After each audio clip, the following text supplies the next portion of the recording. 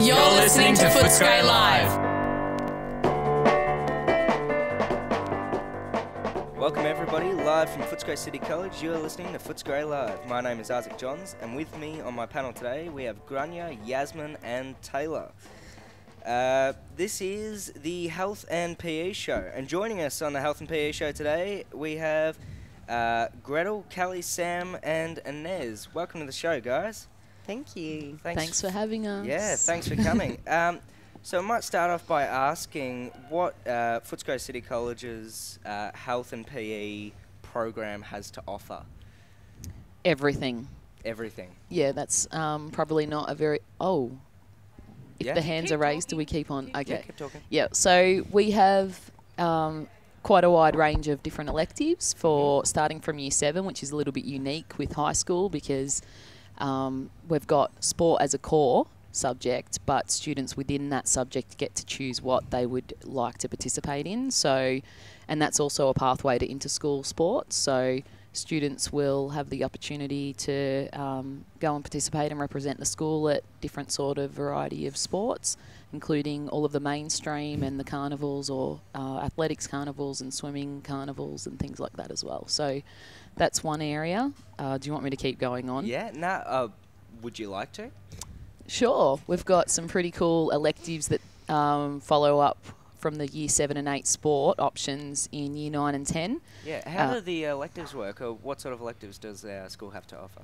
So exciting next year with the new construction of the mountain bike course and the skills and pump track out the back of the school. We've got Ride Footscray, so that's a Year 9 elective, and hopefully we'll have some mountain bikes from Maribyrnong Council offered, and we've got 18 to 20 students on the list for that one next year. So they'll be learning some pretty cool tricks out the back on the tracks and the jumps and all of that. We have Fit for Life. We have advanced coaching. So these are all electives where students can go and continue their learning in these unique sort of areas, and they take that out of the school as well into the community. So Fit for Life, they might start training up someone that has a particular goal, and that will be outside of the school community as such. So over at VU Gym, we use them as a partnership, and we'll use their facilities where they can train someone up. And in the advanced coaching, those students pair up with a local primary school, and they get out there and a sport they're confident in, they'll go and coach the students at that sport for a couple of weeks in a row. So build their confidence and teaching skills and leadership as well. Yeah, sounds good. Just wondering, Inez and Samantha, you guys are house captains here. So I was wondering what you guys did as house captains. Well, we helped to organise the school sports events such as swimming carnivals, the athletics carnival, and we also helped out do certain events in the school as well. Like there would be a point system, and you would win points if you participated in book fair dress up. What else was there? There's like Rubik's Cube competitions. I'm not sure. There's like a lot of different activities. Yeah, there's just a few little small competitions throughout the year, and you can earn points for them.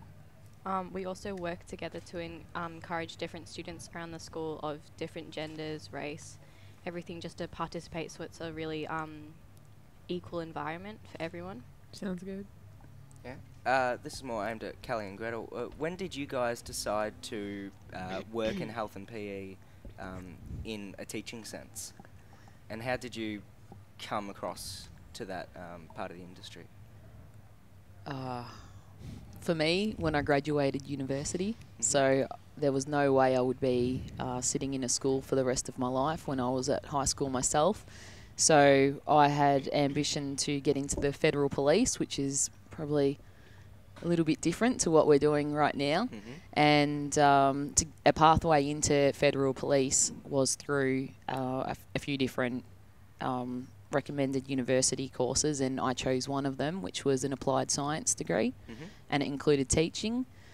Didn't like it the whole way through until something just clicked at the end. Working with teenagers, I probably prefer teenagers to adults, and it's fun, so I love it. Never get up one day of the week or I'm never sort of making excuses to have a day off work or anything like that, which is what I always recommend for students, to make sure they're doing something they enjoy, that challenges them. They can, bit of diversity. So we've had a few different roles as a teacher, which you guys probably don't realise, but there's lots to do in an organisation like a school, from IT to, you know, running small groups or trying different things, and all the camps, and just had a massive amount of opportunity, especially at this school. So. And what about you, Gretel? I went to university and studied outdoor education, and through that course I had the opportunity to work with heaps of young people. That was something I really enjoyed. And then I remember I did one of my teaching round placements here at Footscray City, and the library man at the time, Mus, he was bold enough to tell me that I had the worst teaching methods and I was never going to get a job. Wow. And good luck. But that following year, he gave me a call saying, hey, there's an outdoor ed job that's come up. You should definitely apply for it. So that's how I landed my job here at Footscray. And then I was lucky enough to be popped into the health PE crew. And haven't looked back since. Cool. Well, since you two originally started in university studying something else and are now teachers, what would you say your favourite part about being a PE teacher is? For me, I love not all students, but a large majority of students. No. Not that I don't What about love this panel? No, let me finish. Oh.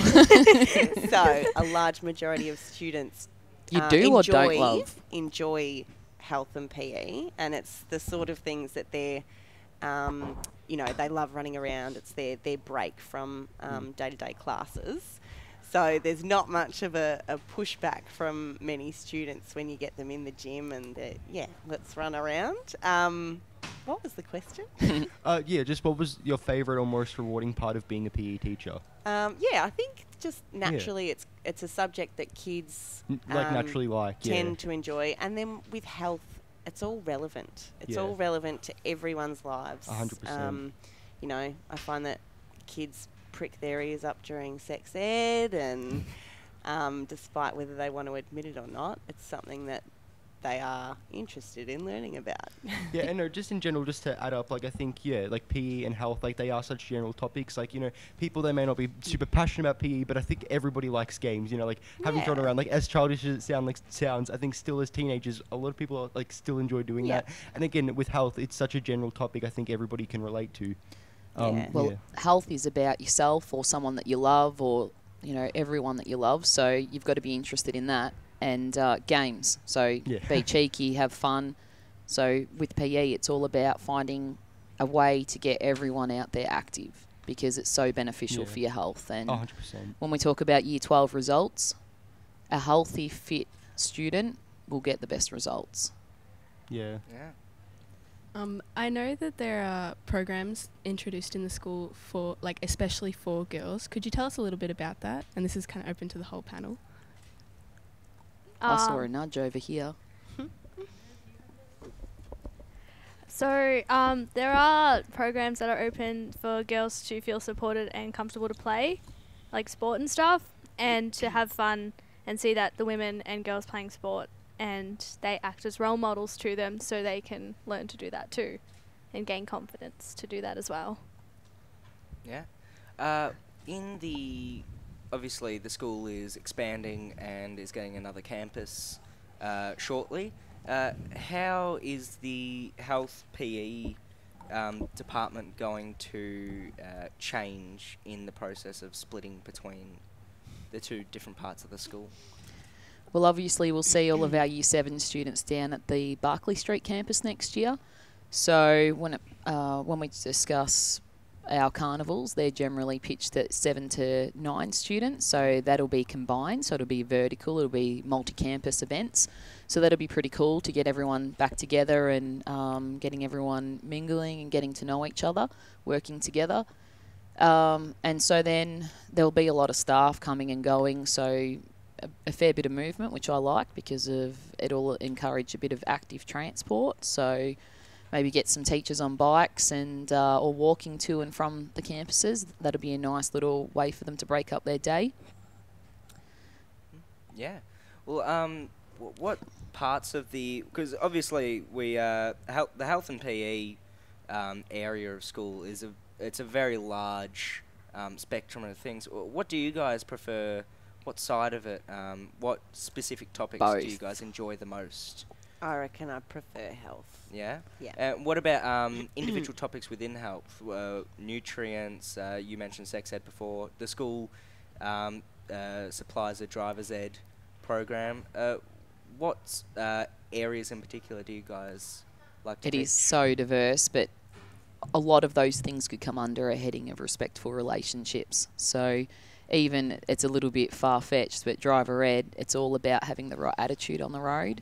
And listening and looking after yourself, so that can still, be under that title of respectful relationships. So I love both subjects equally for different reasons. So I like the performance enhancement and getting people active, learning about your body and how to improve it and how it works and why. So the biology and even biomechanics and everything of human movement, and that works really well, ties in with the health and so emotional health and how to get the best out of your life, basically, and that's for all areas. So having good emotional health and physical health is going to help you in your family life, in your social life, in your work life, forever. So it'll have a big impact. The older you get, the more important it will be.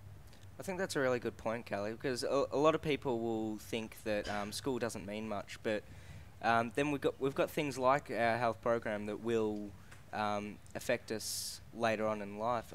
How do you feel about it all, Gretel? What are your now that you're later in topics? Can you repeat the question?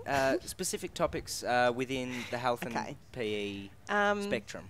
Yeah, well, look, if I answered that question before Kelly, I probably would have said health and everything that falls under health, because, you're learning to look after your body, you're learning to manage your emotions and all those different types of development. But having listened to Kelly's answer about respectful relationships, she is right. Yeah. Everything that we teach you to respect your body, respect others, respect consent, all of those things. And yeah, I hadn't really thought of it like that, but she nailed that answer. So I'm going to go with what she said. Another really cool area that we have, and it's small, but I'm looking forward to it growing a lot in the future, and I already see the beginning, is outdoor education. Yep. So that comes under our umbrella. And anyone that knows me or has seen me around the place, and Gretel as well, she come from an outdoor ed specific background. What a way to live life. Travelling, looking after the environment, it ties in with all the other areas of the school, respecting the environment, animals and spaces, and making the most out of it in a sustainable way. So being active out there, it's not about being good at tennis or footy or anything else. It's about finding something that you enjoy that will keep you being active. And if it's in the outdoors, even better. Yeah, and it's really good to bring up that point that it's not just about sport or anything in particular. It is a broad range of topics. Yeah, this is Taylor. I just wanted to follow up on what you guys were talking about and how you're talking about, like, during, like, health, it's all about, making real big impact, or, like, respecting the environment. What would you guys say, or what would you consider the most important part of your jobs to be? Oh, our job is so important that it's very hard to simplify that into a response. But I guess we constantly need to be open to change and educating ourselves and taking on new challenges and things, and then being able to encourage and motivate and resource those opportunities for our students and our colleagues. Yeah, well, Inez and Sam, we haven't really spoken to you as much as Kelly and Gretel. I'd just like to ask, you guys are house captains. How do the house captain system, how does it impact the health and PE program? Well, with the house captain program, motivates a lot of students to go the extra mile in their sport because they might know that it gives their house points. And we have a point system, and at the end of the year things are tallied and there's a certain house that will win. And I think that when there is points for the house to win, it is like a motivation for the kids to like keep going and do their sport. Yeah. And with house captains, how do house captains get chosen? Does everybody have an opportunity to apply, or how's it work? Yeah, so at the start of the year, you write up reasons as to why you'd like to become a house captain. Yeah. And it's open to the whole school. So there's 2 junior captains, 2 middle captains, and then 2 seniors. Yeah. So it's open to the whole school. You apply with reasons why you'd like to be a captain, and then you're interviewed by teachers. Yep. And then they select. So with junior, middle, and senior, you referring to year 7s and 8s as a group, year 9s and 10s as a group, then year 11 and 12 as a group? Yes, that's right. Yep. Okay, cool.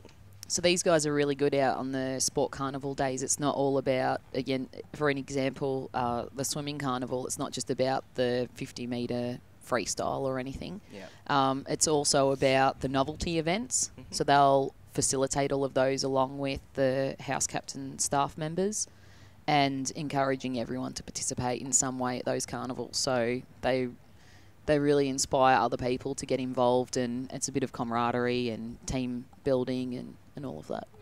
Yeah. And how did you girls come into being house captains? Have you been house captains before? When did you decide you wanted to be a house captain at Footscray? So I've been house captain since year 8, and I've always done it because I've always been a fan of sport, so competing and also just supporting other kids who are competing. This is my first year as being a house captain, and just at the start of this year I decided that I wanted to take on a leadership role. Just thought one day like it really interests me, and I like the competition and I like sport, so I was like, this seems like a good thing to take on. Yeah, I suppose it would look really good in your resume and CVs and stuff later in life as well. So that brings us to our interview to an end. Thanks Callie and Gretel and Inez and Sam for joining us today.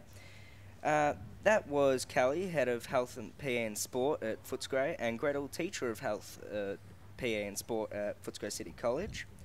Thanks also to my interview panel today, Grania, Yasmin and Taylor. My name is Isaac Johns, and thank you for your company. You're listening to Footscray Live. You're listening to Footscray Live.